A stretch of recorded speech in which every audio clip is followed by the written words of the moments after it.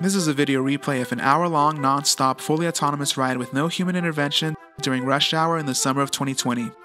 Since 2017, Pony.ai's autonomous vehicles have been traveling through Guangzhou's busiest streets and handling a variety of different scenarios on a daily basis.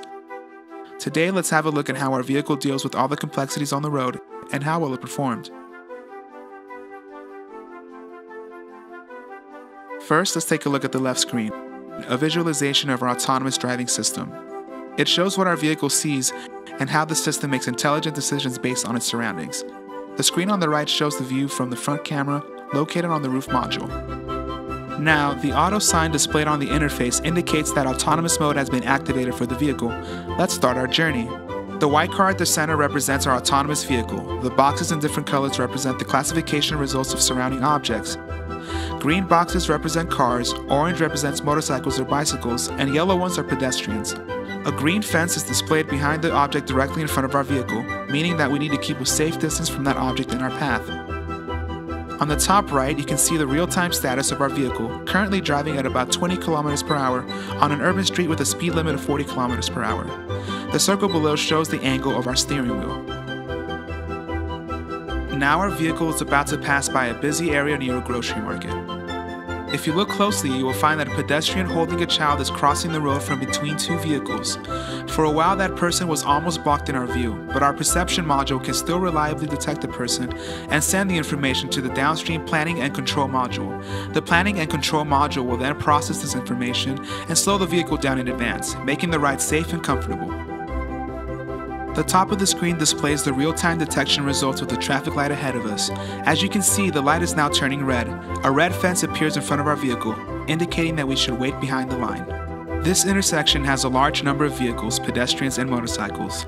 This is very common in dense urban areas in China. Our perception module needs not only to detect and track hundreds of agents in real time, but also to predict their moving trajectories and potential behaviors. The blue path in front of the car is the driving trajectory calculated in real time by our planning and control module based on the environment. If you take a close look, you will see that the trajectory ahead is not a straight line, but slightly curves to the right. This is because our vehicle detected pedestrians and motorcycles at the crosswalk and wants to keep a safe distance when passing by. In fact, the planning and control module needs to make decisions on multiple layers. The first layer is to decide which route we should pick given the starting and end points of a trip. Once the route is determined, the second layer is to decide which lane to drive in, and also when and where to change lanes. Lastly, as the environment changes rapidly, our vehicle also needs to decide the specific driving trajectory based on the real-time traffic conditions. It makes decisions such as staying on the right or left side of the lane, overtaking a car, or making a detour. When encountering special circumstances such as construction, we may need to replan our path at every layer. Our vehicle is about to make a right, so it plans to switch to the right lane. But we notice in the lane that 3 motorcycles travel in the wrong direction one after another, so we slow down slightly to yield to them. Next, we need to merge into a main road from the side road. Vehicles in the main road typically travel at higher speeds. To accomplish this merge, we need to have an accurate perception of the vehicles coming from behind. As you can see, the traffic on the main road is very dense. Our autonomous vehicle finds a suitable gap to merge into and makes the left lane change smoothly afterwards. After the green light, we quickly picked up speed to the current limit of 60 km per hour to pass through the intersection. The green circle now appears at the top of the screen, showing that we already detected the status of the traffic light at the next intersection. At this point, the light is still more than 100 meters away from us, where a human driver can't see it yet. With the help of long-range cameras, the vehicle is capable of seeing much further than human eyes. The planning and control module can then use this information to slow the vehicle down earlier and more smoothly, optimizing the ride experience. Now we are making a U-turn. With smooth steering and appropriate acceleration, the vehicle makes the ride very comfortable for the passengers. A few red objects appear ahead on the right. They are the traffic cones detected by the perception module. Construction is underway, another common scenario we see on urban roads. The detection of traffic cones is an interesting case for our multi-sensor fusion technology. Due to the small size of cones, information collected by LiDARs is very sparse, whereas their presence can be more easily captured by cameras. However, to compensate for the lack of depth information from image pixels, we fuse camera images with the LiDAR point cloud. As a result, we are able to get very reliable 3D detection results of the traffic cones with centimeter level accuracy. In other words, in order to see the world clearly and accurately, our vehicles leverage multi-sensor fusion technology. There are multiple LiDARs, cameras, radars, and other sensors installed on the autonomous driving vehicle. The blue dots in the surrounding object boxes, the concentric circles on the ground, and the lines next to the vehicle on the ground all come from the reflected signals from LiDARs. The collection of different types of sensors covers 360 degrees of the surrounding scenes and has significant overlapping views. This redundant sensor configuration produces high-quality sensing results and ensures the overall system safety. As mentioned earlier, accurate predictions of object trajectory and intention is an important factor in ensuring safety and optimizing ride experience. Here we encounter an interesting case. The motorcyclist in the right lane is accelerating, but is blocked by the car in front. The system predicts that the motorcycle will overtake the car, so its trajectory will get in our lane.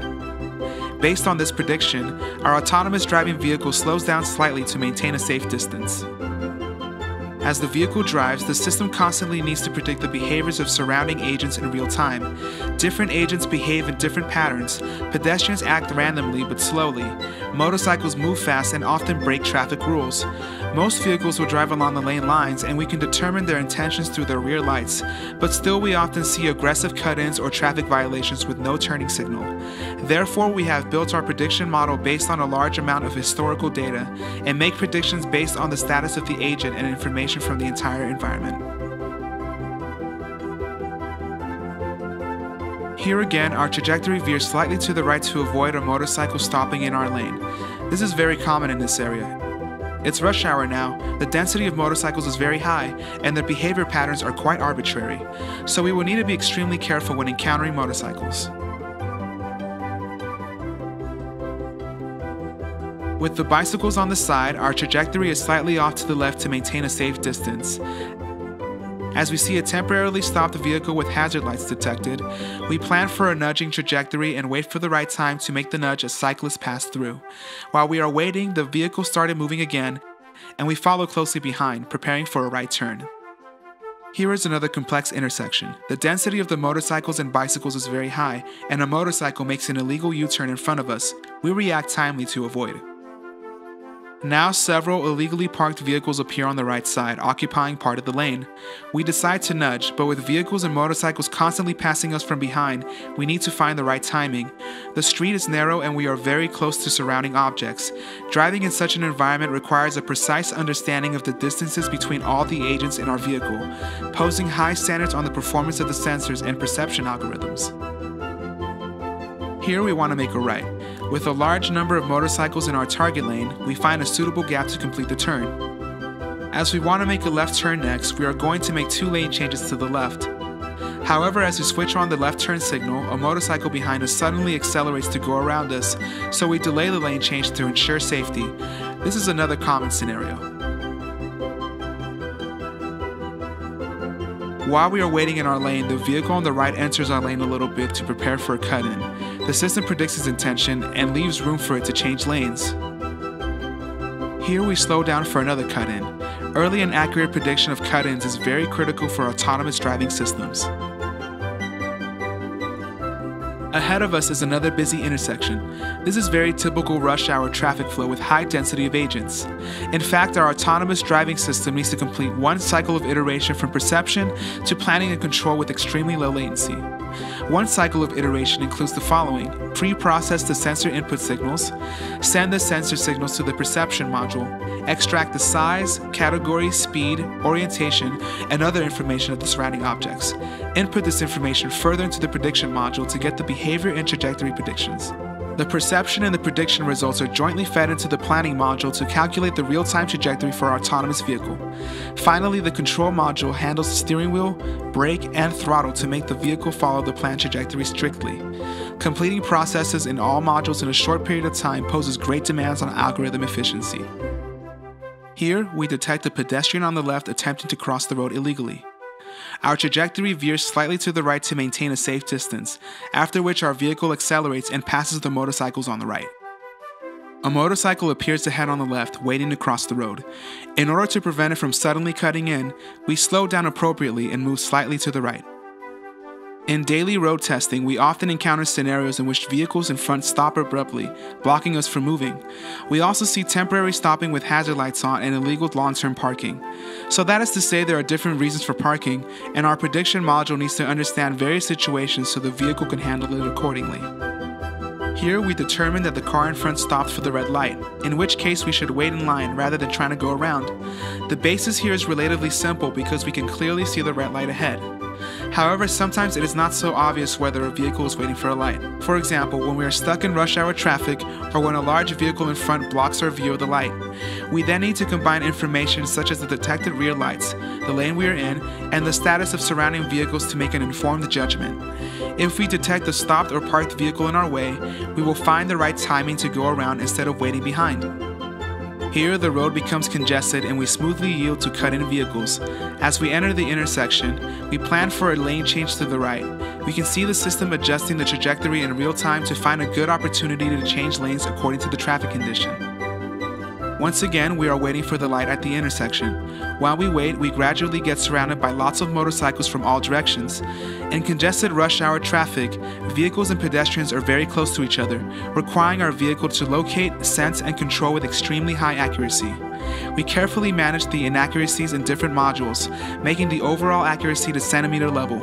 We also need to deal with complex interactions among surrounding objects. It requires us to understand not just the intentions of other agents, but also the impact our autonomous vehicle's behavior may have on their intentions. The decision-making process is like game theory among road participants. After this intersection, 4 lanes merge into 2 lanes, so we need to interact with vehicles next to us to decide our order of passage. Behaviors of different agents often affect one another. In this case, we decide to slow down as the bus on the left is moving at higher speeds. In an alternative situation, if the bus were slowing down, we would speed up to pass it. Any hesitation in decision-making might cause those who decide to slow down originally to change their minds, leading us into a new round of games. Up ahead, we see a construction zone as identified by signage and cones. It blocks the right lane, causing the cars on the right to merge into our lane. Similar to earlier scenarios, we handle it efficiently and smoothly. Construction zones often make roads narrower, affecting passage efficiency. We have built a communication system that allows autonomous vehicles to share detected conditions. The construction areas detected will be uploaded to the cloud platform in real time for analysis and processing. The information will be further distributed across the fleet so that other vehicles could change routes according to shared information, greatly improving the traffic efficiency. We have autonomous vehicle fleets deployed in Beijing, Guangzhou, Shanghai, and 3 cities in California, each with different road conditions. For example, Guangzhou has a humid climate, frequent heavy rains, and many motorcycles. Beijing has a high density of vehicles, and we need to deal with frequent and complex interactions between vehicles. The US has wider roads with fewer vehicles, but they drive at higher speeds, so the sensing distance needs to be longer. By conducting road tests across many different regions, we are able to train our autonomous system with rich, diverse scenarios and make rapid progress. Now, as the sun is setting, there is significant backlighting as seen in the camera view, which seriously affects a human driver's visibility. The same goes for the sensors. Backlighting may affect the results of camera-based detection. But as mentioned before, because we have adopted multi-sensor fusion, our autonomous driving system is able to deal with such scenarios comfortably. For traffic light recognition, in addition to adjusting the local exposure to improve image quality, we also infer from the other relevant traffic lights seen through other cameras as well as the movement of traffic flow. If the cameras cannot produce the best results, we can also rely on LiDAR and radar to get reliable detection.